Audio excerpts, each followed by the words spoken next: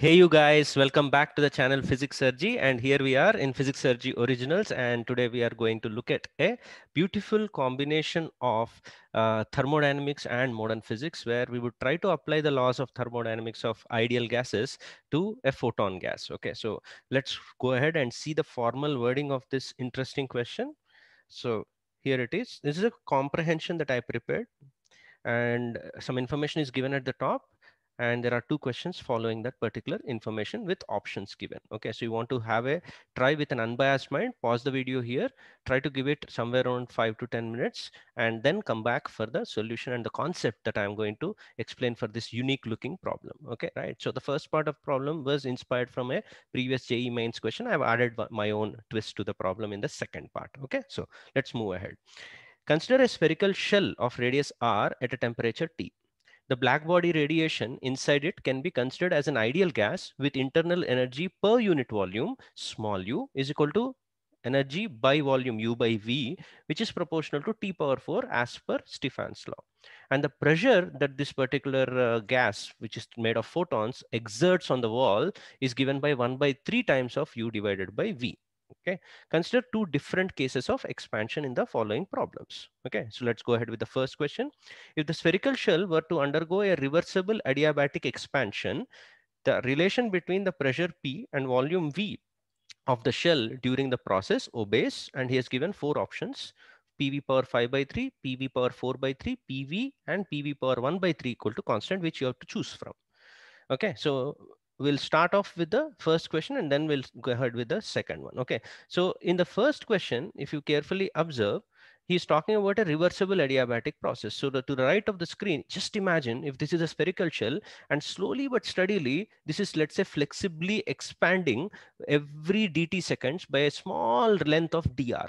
That's what a reversible process means, right? So it should contain all the infinitesimal possible steps. Okay, so for that particular photon gas, if I write the first law, dq is equal to du plus dw, not only that, he has also mentioned in the question that U is equal to 3 PV, right? He has given pressure as 1 by 3 UV, therefore U by V, and therefore I have written it in this format. Since it is adiabatic, which means there is no heat supply from outside, right? dq should be 0 in every step of that expansion, and dw should be simply PdV. It's a simple logic. So if I differentiate this du using this one, this would become 3 PdV plus 3 VdP, and this PdV as it is borrowed. And you rearrange, you'll get 4 dV by V plus 3 dP by P is equal to 0. So integrate, and then you end up getting that this particular relation is a constant, and hence you rearrange with the normal logarithmic powers, you get PV power 4 by 3 equal to constant, valid for a reversible adiabatic process applied to a photon gas. The gas is made of photons. Okay, right. So this is a basic idea of any black body cavity radiator. Okay, right. So the 17th question, the answer should be B. Okay, right. Let's move ahead with the 18th one. You want to give it a try now. There's a second chance for you in case you understood the 17th one. It would be beautiful if you can try out the 18th on your own. Okay, assuming you have tried, I'll go ahead with the solution now. Okay, the spherical shell of a gas of radius r is surrounded by an adiabatic spherical shell of radius 2r. That means here there's a gas of radius r, and this is surrounded by a radius 2r. If the inner shell wall is broken, then the photon gas undergoes adiabatic free expansion into the outer shell, right, which is there. If the initial temperature of the photon gas in the inner shell is T0, then the final temperature after the free expansion mentioned is, he has given 4 possible values of the temperature when this wall breaks and the photon gas goes into this entire structure. Okay, so it's called adiabatic free expansion. Okay, so let's move ahead with the idea here. One of the mistakes that you may commit if you're not careful is applying the previous problem solution to the next one. That is wrong, because that was a reversible adiabatic process, whereas free expansion is a irreversible one. So let's move ahead to the next idea. So in an irreversible process, you could see on the right side, I've depicted it by breaking the wall here. The gas, which is made of photons, obviously starts leaking into this. When it leaks, you should understand it's going into vacuum, so there is no pressure acting on that That's why it's called free expansion. So in that free expansion, which is adiabatic, first of all, dq, du, and dw are not defined. Individual steps are not defined because it's a irreversible process, right? You would not have any intermediate steps. The pressure, volume, and temperature of the system will be only initially and finally defined, and in between it will not be. This is similar to your irreversible free expansion of even an ideal gas. When a wall breaks and it doubles its volume, the kind of a situation that you're very familiar with. Okay, so but I can still define the entire value of q. dq is not there, but q, I can say it is 0. That's because it's called adiabatic. There's no heat supply from anywhere outside. Work done on it by the surroundings, because there's no surroundings. There's no one to pressurize this gas as it goes in. As it's free, P external is 0, so work done is also 0.